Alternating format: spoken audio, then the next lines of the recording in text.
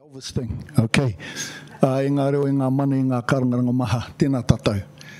Mihi atu kia koe Te Rangatira, koe tau mai nei ki Aotearoa. Mihi atu kia koe Te Mārei kura, Helen, mihi atu kia koe.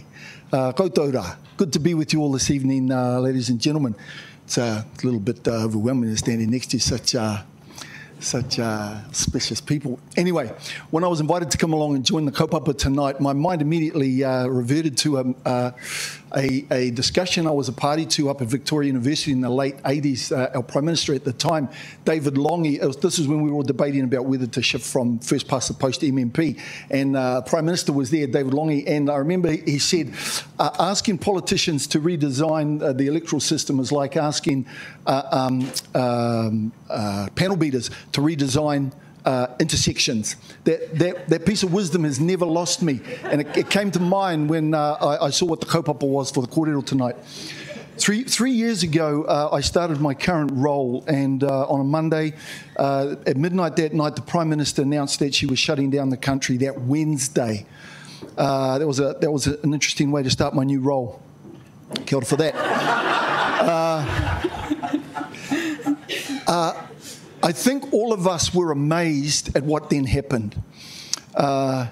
Facing an existential threat, the Prime Minister issued the call for us to create Fortress New Zealand, and as compelling and as inspiring as she can be on occasion, or used to be apparently, it was really the unified endeavour of the people of this land that gave rise to what we subsequently called the miracle of the team of 5 million. Am I right? So it was us that actually gave rise to that miracle.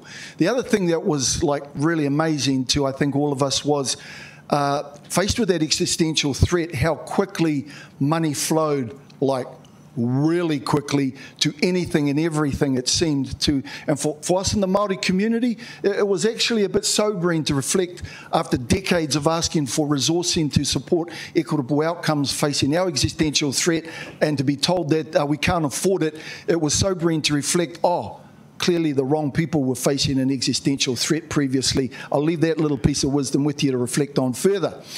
As the year went on, at the end of that year, 2020 still, I was invited to be a part of a workshop that the Ministry of Health called to see what lessons we could learn from the miracle of the team of 5 million to achieve in due course something approximating to an ubiquitous rollout of the vaccine that people expected to turn up in due course. My first question to the workshop was, so what example of public policy could we draw and learn some lessons for that historically we've implemented that is universally available to everyone? We scratched our heads and soon realised that we couldn't think of a single thing. If you can think of one, come and see me after. Now I was gobsmacked. That thought had never occurred to me. Fresh food, no. Roads, footpaths, no. Housing, no. Education, not a thing. Not for everybody. Not for everybody. Where my mind immediately went was, it's got to be systemic, right? If we've applied ourselves to this endeavour and we've never been able to pull off ubiquity, we must have created some constitutional and machinery of government arrangements, clearly, that cannot deliver ubiquity. Well, that vexed me for quite some time, and over summer as I was lying in the sun, I wondered, how the blazes did that happen? I realised something. My koro was born in 1903, and when he was a young man, the world was ruled by emperors and kings, mostly. Right? When my mum was born in 33, in her youth, the emperors were mostly gone, the kings were still around, a few dictators were doing their thing, and only a few fledgling democracies. What I realised was, we haven't been doing this very long.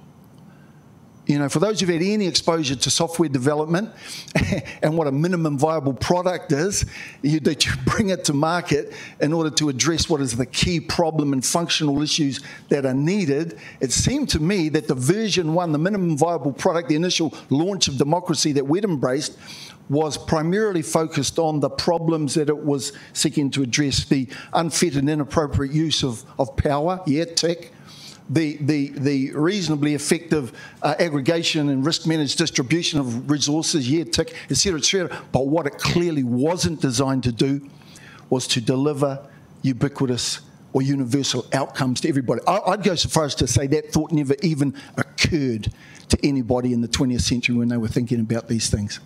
Might be pushing it too far. Anyway, not long after that, it's my good friends from the People Speak, an NGO, Aotearoa-based NGO that is trying, as just ordinary Kiwis, trying to be active in the promulgation and championing of participative and deliberative democratic processes, approached me in my capacity as the CEO of Ngāti Toa to see if Ngāti Toa would be interested in partnering with them in a safe-to-fail experimentation in deliberative democracy.